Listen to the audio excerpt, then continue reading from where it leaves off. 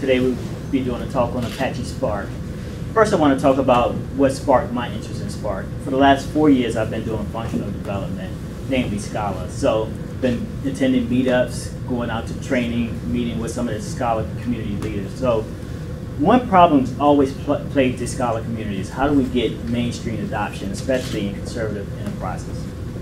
So around the 2012-2013 time frame, we started hearing about this superstar named Matei Zaharia. He was a PhD student at UC Berkeley, and he had created this project named Spark. Basically, Spark was supposed to be address the shortcomings of MapReduce. So today, we're going to talk a little bit more about Spark. So a couple takeaways I want you guys to leave with today. I want you guys to understand why we have big data today. What big data problems does Spark solve? How Spark approaches big data differently from Hadoop or traditional MapReduce systems. But most of all, I want you guys to feel comfortable trying out Spark. So we hear about big data. MJ just mentioned big data projects, but what is big data? Everyone talks about big data, but what really is big data? Everyone says they have big data, they're doing big data. So let's talk about what big data actually is. So big data is typically classified with these 3 V's. We have volume, velocity, and variety. So volume is how much data do you actually take in. Velocity is how fast is that data coming in. Can you process the data faster than it's actually coming in? And variety is what type of data you have coming in. Structured, unstructured, video, images, and so forth. So why does big data exist? Where's all this data coming from? So it's coming from you.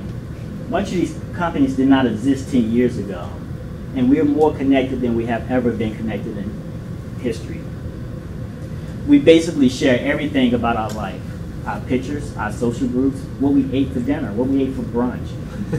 So we're overly sharing everything. So again, all this data is coming from us. 7.2 billion of us. And 6.8 billion of us have cell phones emitting this big data out into the world every single moment. Over 1.5 billion of us are Facebook users, posting everything about our lives.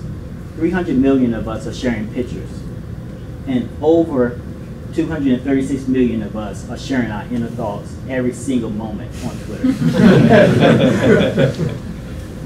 And a staggering 3.5 billion queries are issued against Google every single day. So when data is small, it's cute and cuddly. You know, we can pick it up, play with it, toss it around. But you know, when everything's small, it eventually gets big. And when it's big, we need tools to contain it. So what tools can help us?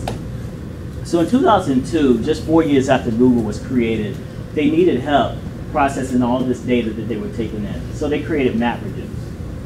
In 2004, they released a MapReduce paper, which spawned the creation of Hadoop in 2006 by Doug Cuddy while he was working at Yahoo.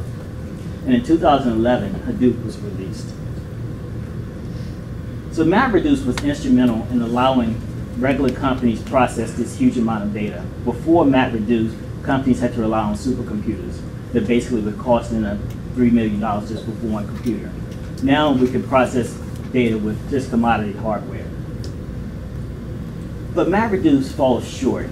MapReduce was problematic with solving some of the problems that users were accustomed to solving. So, namely, Hadoop lacked that one thing for iterative queries and interactive queries. Iterative queries was necessary for machine learning, and data analysts just wanted to run queries and get an answer back without coming back the next morning.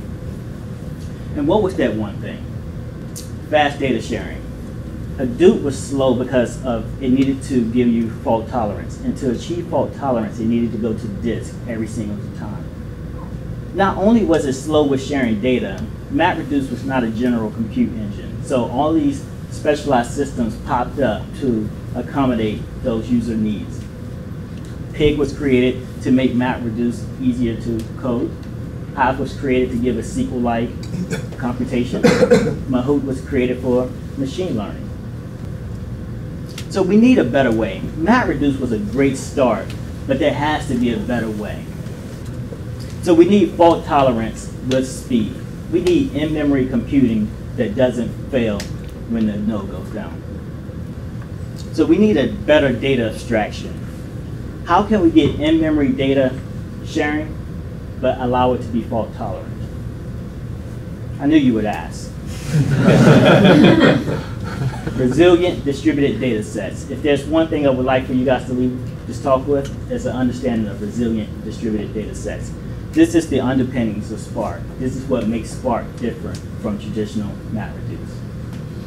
You can see this is a distributed memory abstraction that lets programs perform in-memory computations on large clusters in a fault-tolerant manner. So you can see in this timeline, in 2009, Matei created Spark while at UC Berkeley. And only 4 years later, Spark was a project at Apache. And just 1 year later, Spark 1.0 was released. And here we are in 2015 with mainstream adoption of Spark. Spark is the #1 big data project with the most contributors of today. Again, you see this Hadoop data flow, and you can see the limitations between each stage. You have to go through this just to share data with the next stage. So with Spark, you can do the same thing, but each stage is a transformation, lazily evaluated, and each data sharing stage is in memory or disk. Even if it's in disk, only the function that's used to compute that data is replicated across the cluster. And just to illustrate how all these benefits of RDDs benefited Spark, I want to show you this graph here where we show you the on-disk sort record of sorting a 100 terabyte data set. In 2003, Hadoop did this record with 2,100 machines, and it took them 72 minutes to complete. In 2014, Spark said we could better that with just 1/10 of the machines in 1/3 of the time. That's amazing. That gives data centers a huge cost savings as well as time savings. So again, why Spark? As you can see from the previous graphic, Spark is fast. It's also a general purpose. You can see from a couple of slides ago that with Hadoop, you needed all these specialized systems just to accomplish one thing. With Spark, you have this general API that you can do pretty much everything in your data processing pipeline. It's also easy. We have APIs in Python, Java, and my favorite, Scala. Also streaming. Before, it was really hard to mesh up real-time data with batch data. Now with Spark, it's pretty easy and seamless to mash up the two to get results. And again, to talk about adoption, pretty much all companies are adopting, big data companies are adopting Spark. And many are saying it's the Hadoop replacement. So what are some of the use cases for Spark? We have ETL, you want to extract, transform, and load your data. You have machine learning, namely facial recognition. So you can see, I'm a Trekkie. Most of you guys are probably Star Wars fans, but I still accept you. So you can learn based on past behavior of who is who in today's world. We have analytics based off of a company's credit history. We can predict their credit history in the future. We have modeling. Last year we were struggling. We were actually panicking over the Ebola outbreak. So data scientists said, how can we get a hold on what's going on with Ebola? Where can we predict the next outbreak, and how can we contain this outbreak? So a lot of data scientists are using big data to determine those variables. And also data mining. We all have logs. We're collecting logs for every transaction that we do. So how can we get information out of those logs? And you can see here the Spark modules, which is quite different from the Hadoop way of doing things, where these modules are actually just libraries to create a unified data processing pipeline. But today we're going to talk purely about Spark Core. So let's talk about the Spark basics. Let's talk about what makes Spark Core go. Again, you see this graphic here of how Spark does the data flow with the RDDs. I'm going to continuously mention RDDs. Between each RDD is a transformation, T1 to T3, and at the end you'll see an action A. At the point of action A is when the data pipeline is actually executed. So how do you get data into a RDD?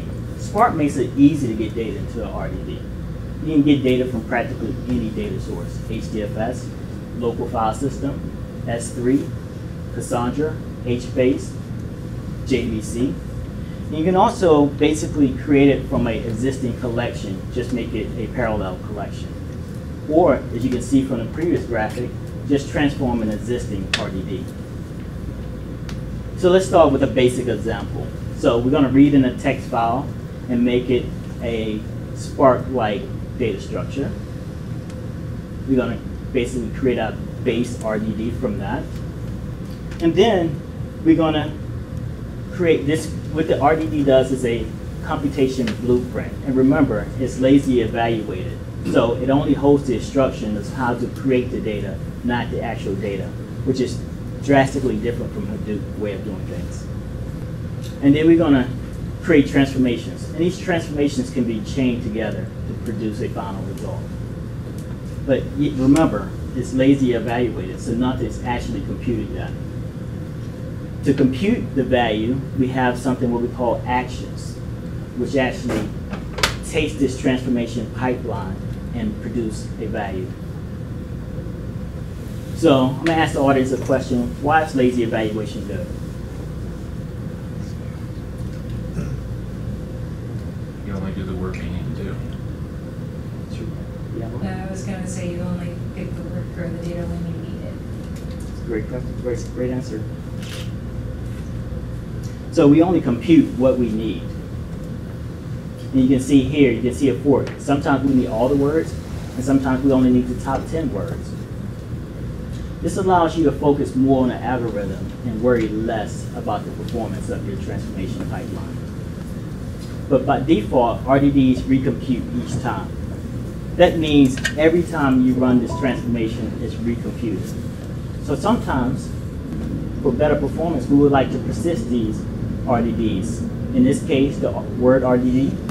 If it's expensive to compute this, sometimes we just take the existing result and we can reuse this. Another cool feature of RDDs, they're fault tolerant, meaning that if a node goes down, that node knows how to recompute itself based off the dependencies of its parent. This is called lineage. This allows for RDD to recreate itself on another node. So once more with code. So here's the word count example. Robbie's going to be showing you this later in the demo. I'm going to be walking through it right now. So the initial base RDD is created from a Hadoop file. Then we're going to apply a transformation to it, splitting each line by a space. And then we're going to reduce it by word count, for the word count. Remember, none of this is computed yet. Only at this point where it's actually computed. And here's a graphic of some of the transformations and actions that you can perform on each RDD. With transformations, it takes an RDD, applies a function to it, and produces another RDD. An action takes an RDD and produces a result from it. So let's talk about the Spark cluster. So you see here you have a driver program, a cluster manager, a worker node, two worker nodes actually, and we're going to talk a little bit about the Spark context. This is the main entry point into your program. This is where you control. This is where all your programs are run. The cluster manager handles everything on the right side, so you don't have to worry about managing how the worker nodes get the task and executors are created and so forth. We have a couple different cluster managers. Mesos, which was the original cluster manager implementation, Yarn, and we also have the Spark cluster manager, which Robbie is going to be showing you later on today. And the cluster manager, the Spark context acquires the cluster resources from this cluster manager. And on the worker nodes, these executors are spawned and perform the tasks of the RDD. Remember, on the right side, it's managed by Spark, and on the left side, it's managed by you. So let's see it in action. Let's show you the demo.